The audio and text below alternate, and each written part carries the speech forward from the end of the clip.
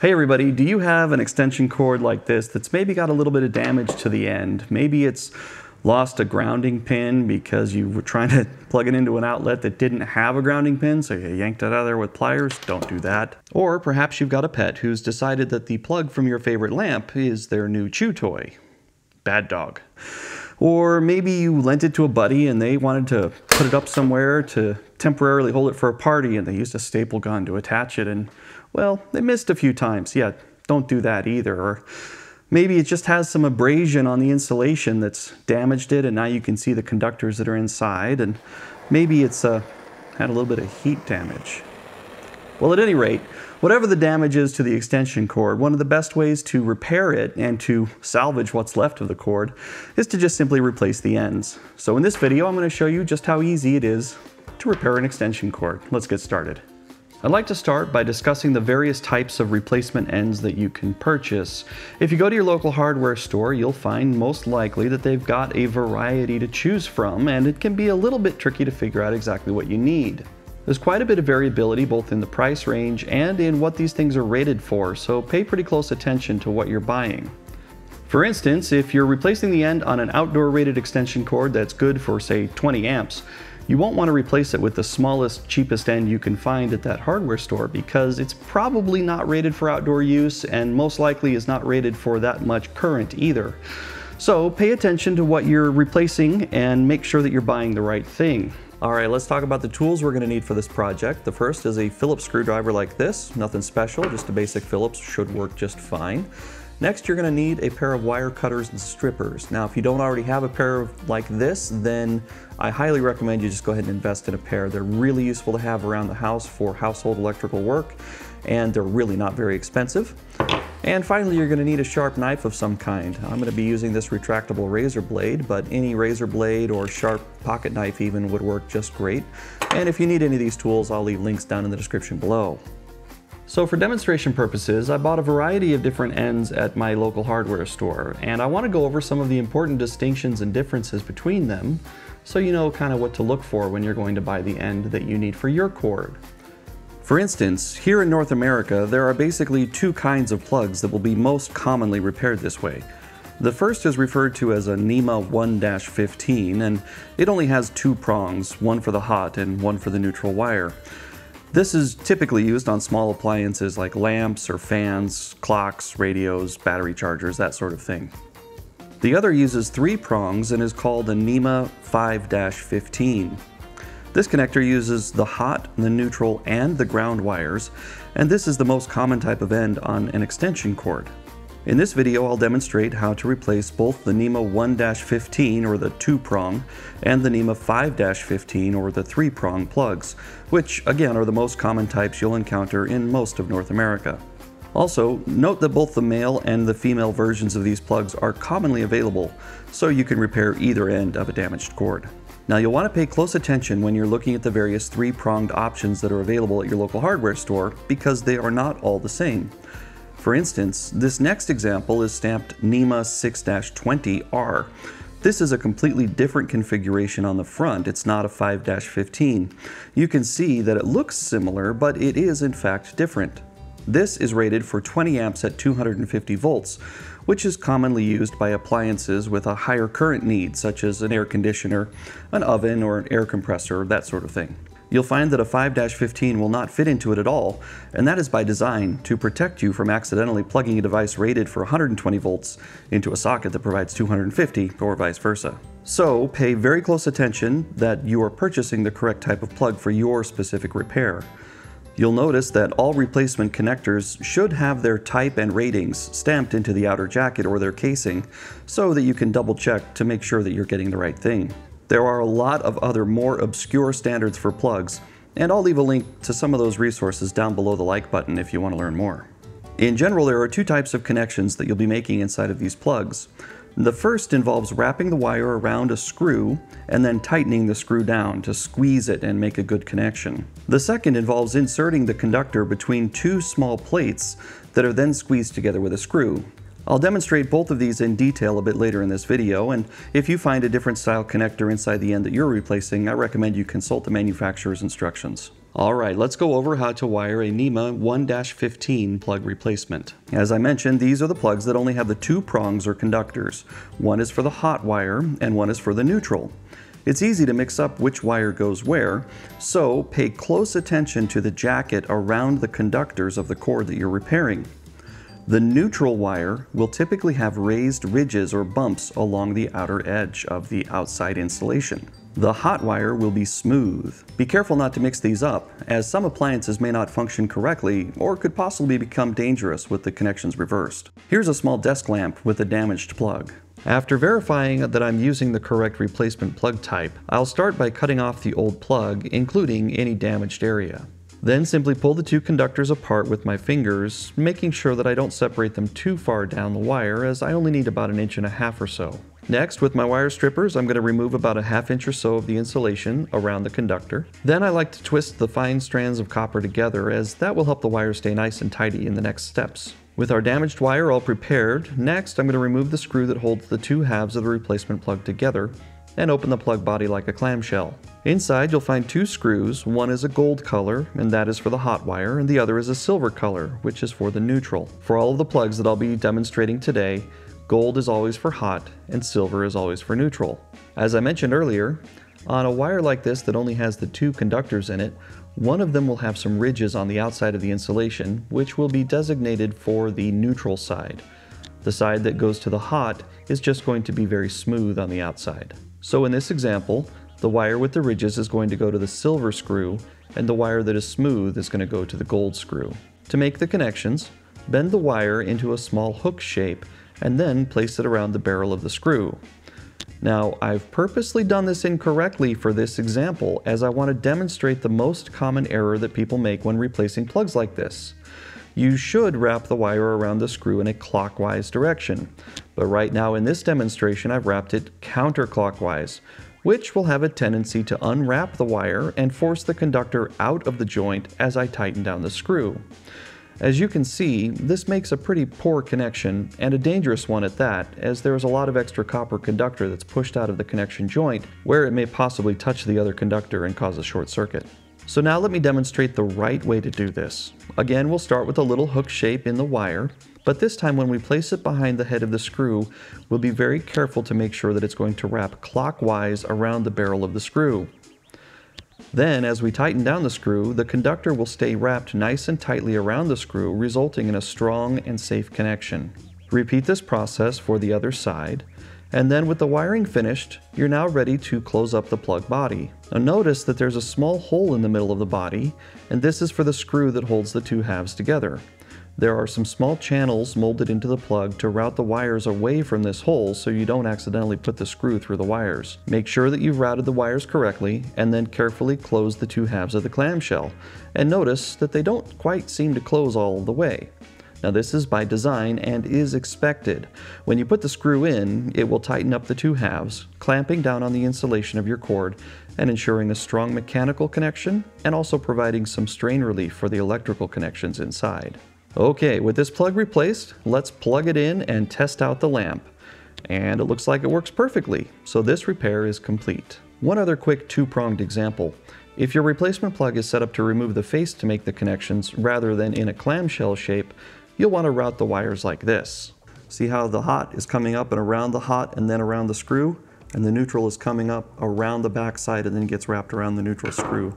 That's the most secure and safest way to do this. Let's move on to another example, this time with a NEMA 5-15 or the three-pronged plug.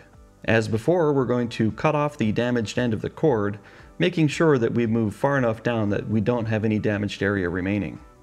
With the cord cut, you can see that it has several different layers of insulation.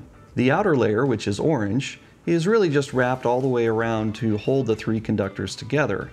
Now each of the three conductors inside also have their own layers of insulation. We'll start by removing a short section of the orange outer insulation. You only need to take off about 1 inch, maybe 1.5 inches. Very carefully and very lightly score the outside of the jacket with a razor blade or very sharp knife. Be careful you don't cut all the way through, as it's very easy to cut through the insulation and wind up cutting into the conductors that are inside. Then if you simply pull on the outer jacket insulation, it should tear pretty easily where you've scored it, and that will then reveal the inner conductors without any damage to their insulation. Notice that we still have some color coding going on. The black is going to be your hot wire, white will be the neutral, and green is going to be ground. And this is pretty universal in all extension cords that I've ever repaired, and it's probably pretty universal across most of North America. Just like with the 2-prong plug, we'll strip off about a ½ inch or so of insulation on these conductors. And again, I like to twist the strands together to keep things tidy. Next, we'll open up our plug. This particular design has screws in the face rather than the clamshell. Next, feed the back side of your plug body onto the cable and retwist the wires if anything gets disturbed. We'll slide that down out of the way. And now we're ready to start making our connections. You can see this screw has a little bit of a green color. That'll be for the ground. This one is silver, that's for neutral. And this gold one is going to be for the hot. And again, black is hot, white is neutral, green is ground. So decide which wire you're going to start with. I think I'll start with my hot, that's the black one. And I'll start by just pushing this into the connector, and I can see that I've cut this just a little bit long. See how I've got some extra copper that's showing outside of where the conductor is? I don't really want that. So I'm going to use my wire cutters to trim off a little bit of that extra of that conductor. Okay, with that cut a little bit shorter, let's check and see how well that fits. That's much better. See how the insulation comes right up to the edge of the screw? That's perfect. So now I can go ahead and just tighten down this screw.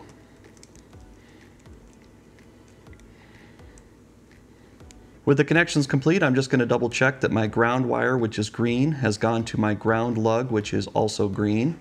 My neutral wire, which is white, has gone to my silver lug, and the hot wire, which is black, has gone to the gold one. Those are all correct, so I'm ready to close this up.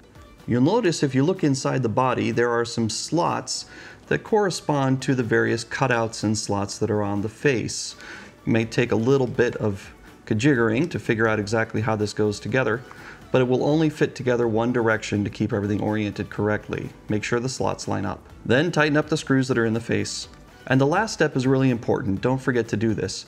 This silver piece here is designed to clamp onto the outer insulation layer of this cord. This is going to provide strain relief so that if you pull on the cord, you're not actually pulling on those connections inside.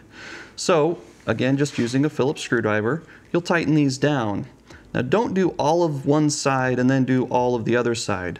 Do a little bit on one side, switch to the other side, clamp down a little bit there, and then switch back to the first, going back and forth, tightening it down kind of gradually. This helps it to center things a little bit better and winds up with a little stronger connection, I think. Okay, that's now squeezing nice and strong and providing a really secure connection, so this cord is repaired. So here are the last two examples I wanted to show, and I'm doing them together because they're basically exactly the same thing. One just happens to be the receptacle side and one happens to be the plug side. The interesting thing about these though is that they light up to indicate that there is power available for the extension cord. So when you plug this side into a wall outlet, there's a little light that turns on inside here. And if you have this on the other end of your extension cord, then without being anywhere close to the outlet, you can tell whether the extension cord is plugged in. It's kind of handy, but they are a little bit more expensive. This is what I'm going to be using to replace the ends that have been damaged on my extension cord today. So let's open this one up and I'll show you how to wire it as well. Once you've separated the two halves and cut away the damaged area of the cord, the first thing I recommend you do is feed this cord into the back half. Now you'll notice this is going to be a pretty tight fit, and if you can't quite get it to feed through, you may need to loosen these two screws. And I like to slide this back half down out of the way so I've got room to work on this end of the cord. Now preparing the extension cable to install these ends is exactly the same as the prior 3-prong example I already provided. So if you've skipped ahead to this portion of the video to see how to put on lighted ends, you might want to back up quickly just to where I put on the other 3-prong end to see how to prepare the cable. But briefly, you just need to remove about an inch or so of the outer insulation jacket from the extension cord, and then strip back a short section of insulation from each of the hot, neutral, and ground wires. Okay, with that insulation stripped, all you need to do is loosen up these screws to make enough room for the conductor to fit in behind where the screws clamp down. Once you've loosened the screws, you'll see that there's this little part here. You want to make sure that this has been pulled out to be flush with the screw, and the hole that results right there is exactly where you want to put the wire. The first one is for the neutral.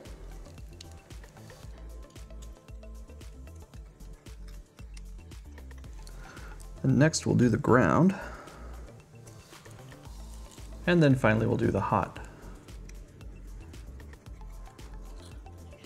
So now that the wiring connections are finished, we can reassemble the body of the plug. You can see it's got this little section here that's a little longer, a little ear there. As you rotate this around, you'll see there's a cutout that slots into. So just line things up properly. And then your screw holes will all fit just like they're supposed to. Once the screws on the face are nice and tight, it's time to tighten down these two screws here, which will clamp onto the outer insulation jacket of the extension cord and prevent some strain from happening and pulling those connections back out. And make sure you've got the insulation going all the way through this clamping section. One other nice thing about these clear ones is that you can clearly see that the orange insulation is extending well up beyond where I'm clamping right now. And do these a little bit at a time on each side. When you're done, it should be nice and tightly pinching the outer jacket of the extension cord, just like that. Okay, this one is repaired. Let's give it a test. So here are the repaired ends of this cord, and you can see when I plug it in, both ends light up to let me know that there's power available and that this cord is ready to use. One last thing that I'd like to mention is this little tool here. This is an outlet tester. And if you're going to be doing any kind of electrical work around your home, I really recommend that you get your hands on one of these. They're not that expensive, maybe $10 or $15. I picked this one up at my local hardware store, but I'll leave links in the description to a couple that I found online that are also great options. These are really easy to use. You just plug this end into the outlet that you've been working on, whether that's a wall outlet or an extension cord like this. And it has these lights down the side that will light up to indicate whether you have wired it correctly or if you've got another problem like an open ground, an open neutral, or you reversed some things. This particular one also lets you test for GFCI operation with this little button here, but we're not going to be doing that today. I just want to plug this into this extension cord that I've just repaired and make sure that it lights up that it's wired correctly, and it does. So this extension cord is now ready to be put back into service. All right, well that's going to do it for this one. I hope you've enjoyed this video and maybe even learned a little something. If you thought I did a good job, you can let me know about that with the thumbs up button down below. And if you've got any comments or questions or suggestions for something I could have done different or better, you can let me know about that in the comments section as well. Now, I'm coiling this up using a technique I learned from, well, the Essential Craftsman, and I'll leave a link to his video down below. I know it might look like it's a bit of a snarled, tangled up mess, but trust me, this is the best way to store your extension cords. They never tangle again. Thanks for watching and have a great day.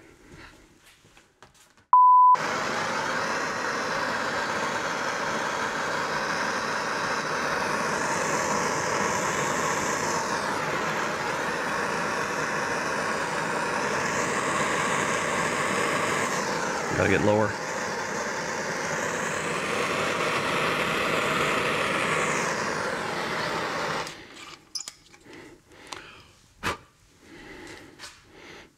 Yeah.